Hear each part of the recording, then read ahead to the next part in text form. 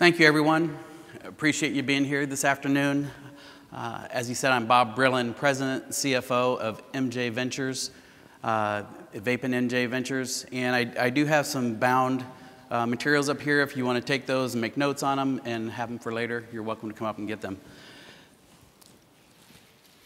So what I want to start with is why I'm here today, and hopefully why you're here today. I want to give an investor awareness about our company. We just went public in May of this year on the CSE.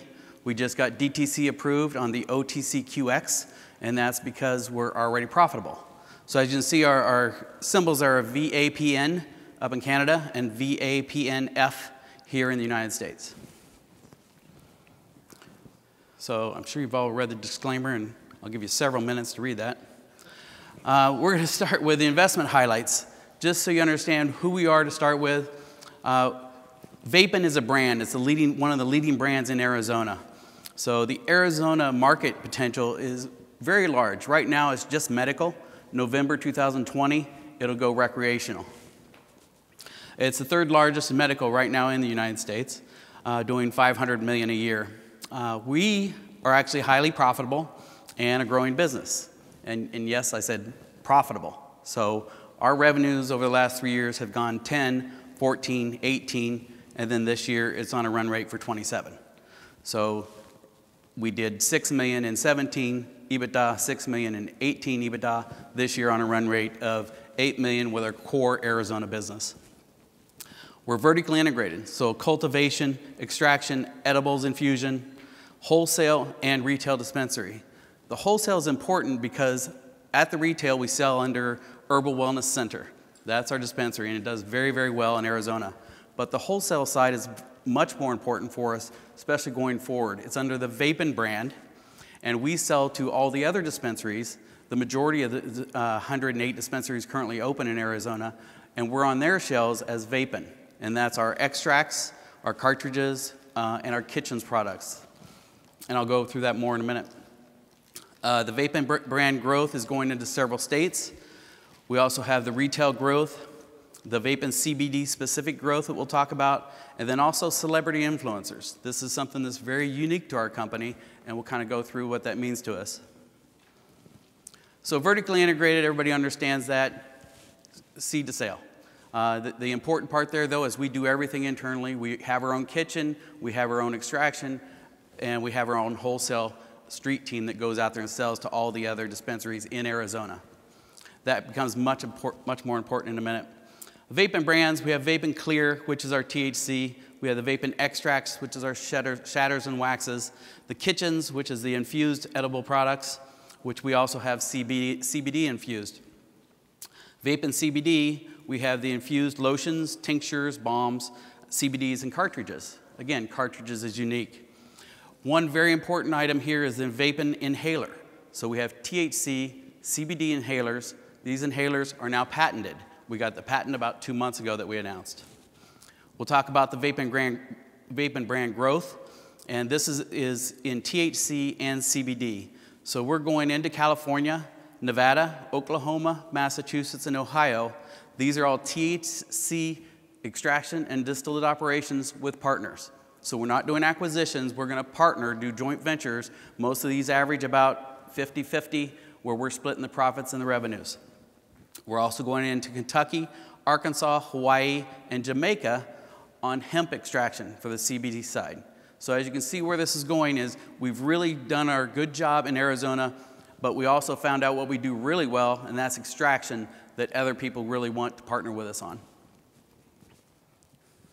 So why do it this way? Well, we're identifying the marijuana license holders.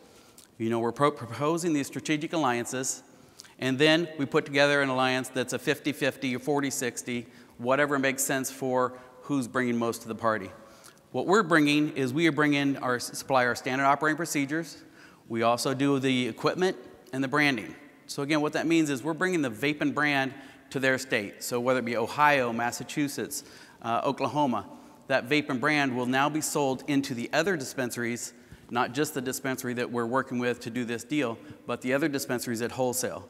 An example, in Arizona, we sell to Cureleaf, we sell to Harvest, we're on their shelves. We want to do the same thing in these other states.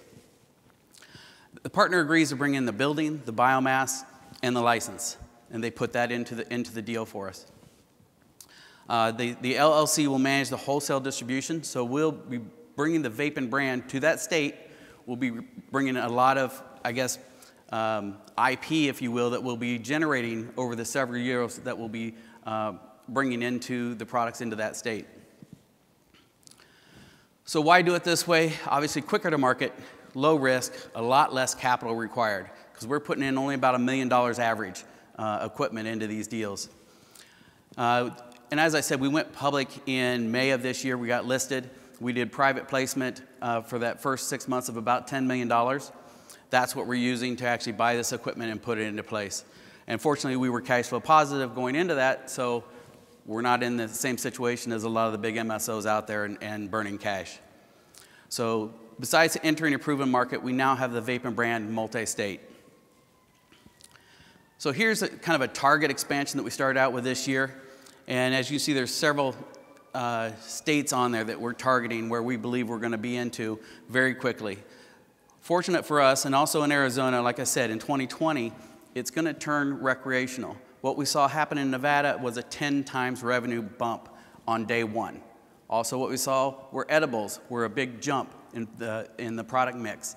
So that's why we got into edibles 2 years ago, because we knew this was coming this way. So we're expecting a lot for our Arizona operations, but going forward, what you'll see, the white is Arizona. That's how it's grown over the years and what it's done for EBITDA. The gray there, so these are not just hopes and dreams and targets. These are actually inked deals. We haven't put out all the press releases on the specifics of every one of these, but these will, as you can see for us, will have some fourth quarter revenues in this year, and then next year it'll be the lion's share of our revenues is through these partnerships. A lot of this comes from our hemp deals. So with Arkansas, we've already announced that that's at least $20 million over the next 12 months. The one in, that was Kentucky. The one in Arkansas is 5 times that large. It's 500 acres versus 100 acres. Then those come online here in the next November, December. And then because the harvest is now done, you'll have the extraction happen November, December, January, February, March. So that's when you see most of the revenues from those two ventures. So some of our products are unique. As I said, the inhaler, it was patent pending, now it's patented, and has been announced. We obviously do cartridges, and we have the applicator, which has the same distillate in it. The one on the far right there is the X-Pod. We have the exclusive for that from C-Cell. Looks like Darth Vader, but it goes into a separate little battery. We have the Vapen extracts, shatters and waxes. Vapen CBD line, again, started this about 2 years ago. It's not a great part of our revenue stream, but it's growing. One of the interesting facts here is that the Japan market, actually, you have to get approved for. We're one of 5 that has now been approved for Japan, and we've been shipping there for the last 4 months. Again, the inhaler in the CBD, but we have the tinctures, lotions, balms, cartridges. And again, cartridges is a little unique in the CBD line, but it's one of our best sellers. On the kitchen side, we have the chocolate bars, syrups, snacks, gummies and candies. And it's interesting because one of the people up here earlier were talking about their chocolate bars and how it doesn't taste like weed. Fortunately, we brought on a chef that has done the same thing. And so she's won several different awards for us because the chocolate bars are phenomenal. We actually had one just recently. It's called Cookies and Scream for October. And it was under the brand of Vampire Bites that we put it out there. It sold out through our wholesale partners, but it was a 500 milligram bar, because in Arizona we don't have limits. So if you can imagine one little square being almost 50 milligrams, you better be a connoisseur if you're going to have that. We have the accessories, so we have the Vapen X, that's the battery with that Darth Vader on top. We got the V-Pen Diamond that we designed ourselves, made out of China. The palm is also through C-Cell. Interesting fact is we also buy our cartridges direct from C-Cell, from China, instead of going through the 2 distributors here that have the exclusivity. Because we were doing so much volume with them for the many years before this, this company's been around since 2013 and has been doing this distillate since the beginning. And obviously, we do some of the different colors, and we do this because these are our charity. So we give back to like the veterans, and we gave back to the cancer awareness, and then the LGBT. Here's what we talked about earlier. So when we say celebrity influencers, we're not talking about paying these guys $1 million to post for us, or paying them, $100,000. We're talking about unpaid celebrity influencers. How's that happen? It happens because friends of friends. The CEO and founder of this company has friends in LA that when he asks them for a favor, they do it. The biggest example was Cardi B. She was doing a music video for herself in Florida. They invited the CEO down there. He brought our swag. She did then another music video with our swag on, with Vapens, with the hats, and he was taping it with his phone, but also the editing guys, she said, if you want to pay the editing guys $5,000 to do this post-production for you, we did that. And it's over 100 million views. So those are the type things that you just can't pay for, if you will. Another one is Wiz Khalifa. These are all on our website if you would like to go see it at vapenmj.com. So it's these different influencers, and they're out there, they have millions of followers. They post about Vapen. So when I go into a Massachusetts or Oklahoma or Nevada, they already know about Vapen. They've heard about it, through these postings. And so it's easier for me to get partners to sign on board at a 50-50 rate instead of probably a 30% rate if I didn't have that brand that really they expect to be good in their state. Social media, again, ours is all organic. We have our followers push things to us. So I think right now we're over 75,000. The only one ahead of us was MedMen, and I think they probably spent $20 million to get there. We didn't. We didn't spend anything. Yearly, we throw industry parties. Again, we found this to be good. We'll do this in other states as we go there. On 420, we bring all the bud tenders, all the other dispensary owners. We rent out a whole hotel, make sure everybody has a great time that night, make sure they understand Vapen products, get to use them, and it turns out to be that it's the party talked about all year long. Same thing with the lifestyle parties. Again, we have some of these parties, and again, we don't spend a lot of lavish money on these. We have friends of friends that give us these mansions, and we put on the party so it can be posted and people can see it, and everybody likes to have fun. So they want to see Vapen and fun synonymous with each other. We have certain celebrity collaborators. Baby Bash is the newest one. We have Pilo. And what we do is they'll have a strain or they'll have a cartridge that's named after them. We charge 10% more, we give that 10% to them. So it's a wash, really, but it does drive business to the company. In Arizona, you can only have 2,000 square feet. So this is our dispensary. It's nice, but it's tough to get 3,500 people a week through there. When you're a medical company, you can only do the card holders. And so in Arizona, again, 110, 115 degree weather, that's a problem. So 10 feet away, we have the wellness spot. We can't sell THC in here, but you can sure be buzzed when your product is ready. You can go over there. We sell CBD, we sell Cokes and whatever. But it's a nice area, too, where we have a doctor come in. So if you need to be certified, you can come in and see that doctor, and he can help you get certified. So we are big into customer service at Herbal Wellness Center and at Vapen MJ, just because we understand that that's what keeps the customer coming back. We have a lot of loyalty, and that's been helping us grow. We have the 32,000 square feet indoor grow. We have the 3,000 square feet extraction facility and 2,000 square feet for our kitchen. And that's all here in West Phoenix, 40th Avenue and Indian School, if you know the area. The dispensary is about a half mile away from the cultivation and kitchen and extraction area. Research and development, we do have some of our own strains. We continually try to develop our own strains. We have some PhDs on staff. We have some people that have been in the business 20 years. I don't understand that because it wasn't legal that long ago, so not sure. Product development, obviously always looking at stuff like the inhaler, different ingestion methods, different ways to get it to the consumer that will be convenient. Not sold on beverages yet. We've tried that as a test product, didn't go well. Same thing with dissolvable tablets, not really. So I'm interested as what's going to be some of the winning things in the future, but we'll see. Ty Nguyen is the CEO chairman. He's been on board. He's started this back in 2013. It was a lottery process. 1 out of 10 applications got picked.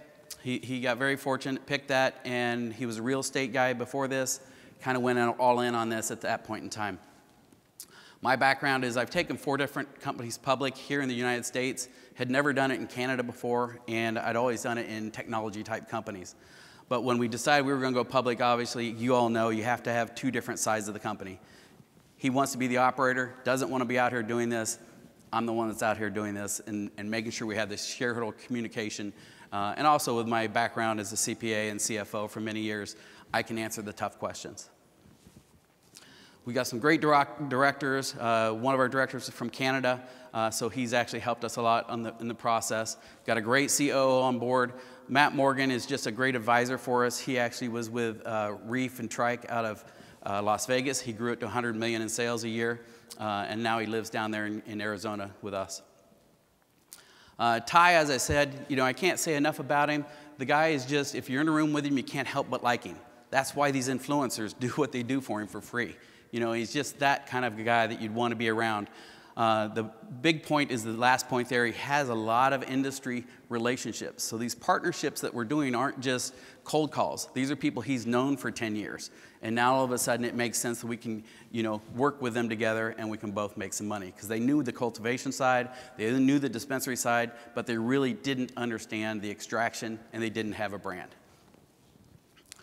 We have our financial statements. Again, these are on our website. These are on CDAR up in Canada. So like I said, revenues 14, 18, and then a run rate of about 27, 6, and about 8 million. And this is the core business though. This does not include what we're going to do with those partnerships. So the Vapen MJ Ventures capital structure, and this is something that's going to freak you out when you look at Yahoo or something like that. This shows about 82 million shares outstanding. It's because they don't show the 64 million that are held by myself and the CEO, because in Canada it has to be compressed. They're basically not tradable, so they don't have them listed when they look at market cap. So that kind of wraps up. The biggest thing I guess I would leave you with is our current market cap, I think is around 50 million. As you can imagine, like most people, about 45 days ago, we were about 120 million. We're not worried about that. We know we're going to deliver the numbers. The stock will take care of itself. Right now, we're not out doing any equity financings, thank goodness. But we're excited about where our numbers are going to be. Basically, look at our fourth quarter numbers, look at our first quarter numbers, and hopefully you've gotten involved somehow. Dip your toe in, take a chance. Thank you.